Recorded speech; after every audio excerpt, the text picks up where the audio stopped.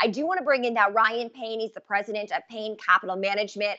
Ryan, it's good to have you with me. You've been a longtime bull of this market. We haven't talked, though, since the coronavirus outbreak hit the U.S. And so are you buying, selling, or holding right now? No, we're absolutely buying, and I think from the perspective of when's this thing going to recover and things like that, I think that's very unknowable here. So I'll put that caveat out there, and I think we could see more volatility moving forward here because bottoms are typically a process. So if we're at the bottom now or not, I would say we're not quite sure about that. But look, we're long-term investors, long-term, just like my view when I was on your show back in January or February. We were very bullish on the market at that point. Of course, we couldn't foresee what was going to happen with this coronavirus, but I think as a longer term investor still at some point, like you just mentioned, Bernanke was saying the economy is going to get back online. And when it does, the market's going to start to reprice upward. So as a long-term investor, you got to take advantage of these bear markets. This is my third one.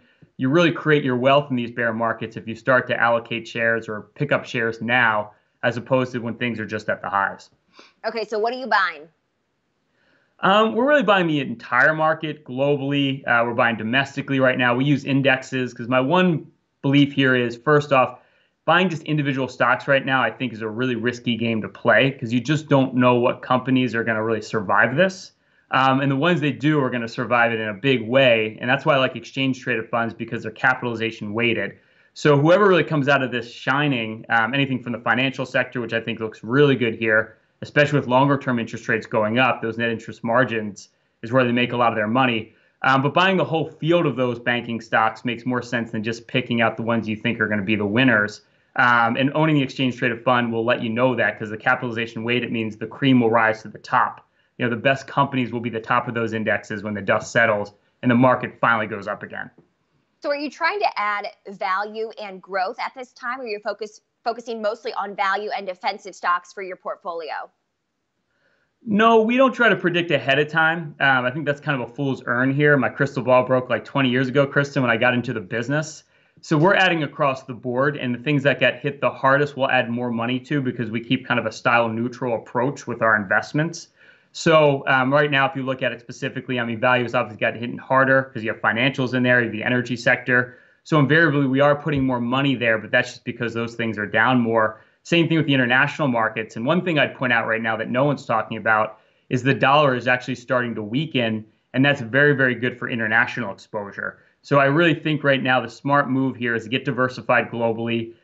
Don't just buy the things that were the winners before the correction, because typically when you have volatility like this, the leadership tends to change. Like back when we had the financial crisis, value stocks went out of favor, and when we just had this big bull market and growth, that leadership could change once we get out of this thing and the economy actually recovers.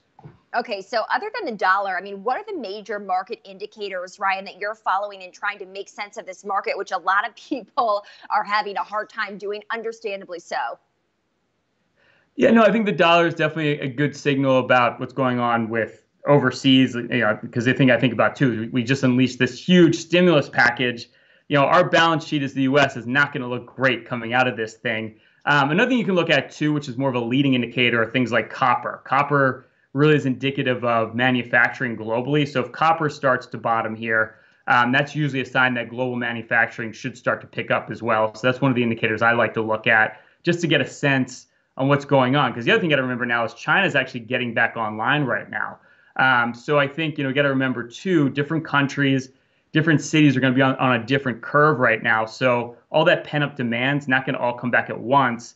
It's probably going to come back it's going to come back in fits and starts, and other places are going to recover quicker than others, just depending on where you are in that U curve or that flattening of the curve, rather. Okay, so you say people should get diversified, certainly around the world. When we were in the process of heading down so swiftly, right? The swiftest decline probably that we've ever seen in history, at least in our lifetimes. Was there anything that you were selling? No, never sell into a panic. And repeat, never sell out of a panic. One thing I've learned again with my third bear market is when the market sells off like that, it's not a market anymore. You have a lot of leverage being unwinded.